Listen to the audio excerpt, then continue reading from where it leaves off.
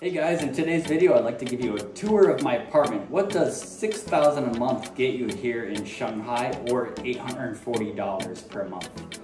And I'm located here in Pudong district, not far from Century Avenue, not far from Century Park, and not far from the immigration or visa office. So I'm in an older building, and prices vary depending on if you're in a newer building or older building. If I were to live in a newer building nearby my current apartment, I'd probably pay double than what I'm paying now, based on the location where I'm at. There's malls nearby, there's supermarkets.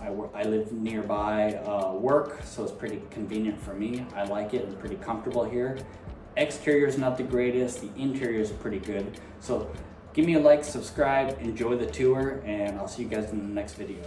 All right, let me give you the grand tour. We're going to start in the living room, and then we're going to go from room to room, checking it out. So I'm going to start with my living room again, and yeah, I've got plenty of storage here near the entrance. I bought this rug on Taobao that I kind of cut out the corners right there so that I can actually fit it into the door entrance. Sliding door into the kitchen. Fridge, microwave oven. You know, I got my dining room table. This is mine, bought on Taobao, really good quality. I got two windows here. If you open up one, there's another one on the other side to block out some of the noise. The original windows weren't that great, so the landlord installed a second set of windows. Aircon, really nice, Mitsubishi. Kind of a root beer fanatic, you know, from the States. Got a collection of books, some DVDs here. Dyson, got some Coke and the Coke bottles down there. Here's my Xiaomi 65-inch TV, and got a few portable fans down there. I got my Android TV box, of course, coffee table. Sofa looks nice. It's not the greatest sofa. It's not that comfortable. I can sit on it for a while, but then you kind of get back pain after a while, so you kind of do a lot more laying down. Over there in the corner, I got this stand light, so I can turn on. I can turn different colors and stuff like that. But yeah, overall, the apartment's not bad for $6,000 near Mincheng Road, 2 stations away from Century Avenue. We're gonna head over to the bedroom now, where the magic happens. And yeah, my coworker, who I work with, friend from work, he moved out because he bought a house here, and he actually left the apartment for me with some things inside of it, and I end up taking over the what do you call it, the lease for this place. Again, another Mitsubishi aircon up there. Plenty of storage in here. Got a few Super Nintendo games and some 64 portable projectors and stuff like that. Plenty of storage, like I said, as well as up top.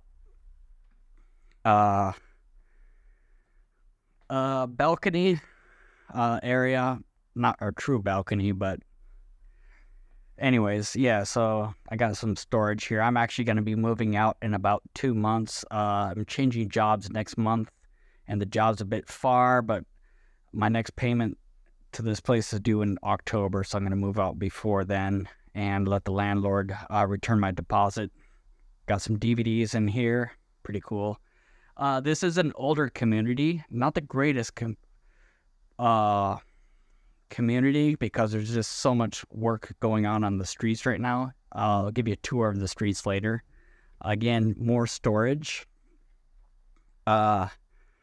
I usually use this for teaching and stuff like that. Let's go into the kitchen and the bathroom. So the bathroom is actually next to the kitchen. Pretty common in China. I bought this on Taobao. It's kind of like an extra storage rack for different things like that. Plenty of storage on top, plenty of storage on the bottom. George Foreman grill. Rice cooker, of course, gas, my coffee maker, drying rack. Head into the bathroom. So yeah, I got the bathroom here. Medicine cabinet, so those open up. pretty good overall. Shower. So yeah, it's not bad, right? For $6,000 a month. I'm actually pretty happy here. It's just that changing jobs, I'm gonna have to move because it'd take me about over an hour each way on the subway, and I just ain't willing to do that. I even have a car, and I'm just not willing to drive that far every day near Baoshan district. So, but yeah, overall, 6,000 is not bad. If you live in one of the newer communities, and there's a few across the street from where I'm at, you're going to pay about 12,000 a month. The price will double, but again, you got an elevator. I don't have an elevator here. I basically got stairs. Some of the downsides to being in a older community is, like I said, there's no elevator. It's a lot more elderly people, which ain't bad because it's pretty quiet, but it's not a lot of younger people. There are families, there are children, of course. But I'd say also if you have a car, or if you're just looking for better, movement through the community, again, it's a lot more narrow. It's a lot smaller. Right now, they're doing a lot of construction. They're redoing all the piping underneath a lot of buildings here in Pudong. But yeah, overall, I'm pretty happy. Just want to give you guys a tour of what 6,000 would get you. I don't know the square meter. I've never asked or measured it, but it is a pretty good size for what you see in the camera. What else can I say about this place? Malls nearby. There's a mall called LCM, which is just down the road actually. Family Mart. The visa office or immigration is just a 10-minute walk from here. As you know, the visa office is on 1500 Mingsheng Road, and I'm just a 10-minute walk from there. I do quite a bit of cooking. I like cooking quite a bit. Yeah, overall, please give me a like, subscribe, comment below, and do you live in Shanghai? Are you interested in coming to Shanghai? How much do you pay for rent? And which area do you currently live in? And how much is the rent there? So I'll see you guys in the next video, and take care.